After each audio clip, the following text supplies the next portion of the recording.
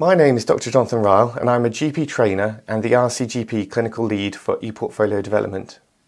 Over the past year, the Royal College have been considering options for replacing the current trainee portfolio. We've listened to your feedback and requests and we are delighted to announce that we've partnered with FourteenFish to bring you a brand new ePortfolio next year. The new portfolio is easier to use, will save time for both trainees and trainers.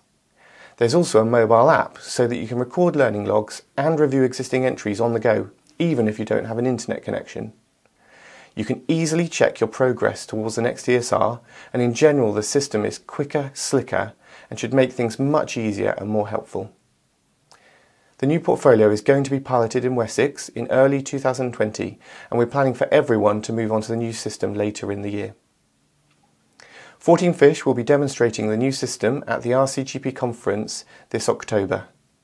There's also more information about the new ePortfolio on the RCGP website, and this will be regularly updated as developments progress.